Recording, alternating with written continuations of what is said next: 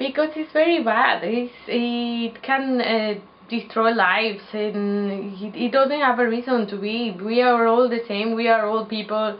We all are going to die. We all are here for living and try to be happy, and there is no reason to think that somebody is less than you because they don't have your skin color, or they don't live in your country, or they speak another language, or they have different eyes. That's so stupid. We just have to stop it because it's something from the past and shouldn't keep alive. It's still very, like, very alive, even that so many years have happened. But we are in that sense, I think we are very like closed mind and kind of stupid sometimes. But it has to be stopped because it doesn't have a reason to be. It's very no reason.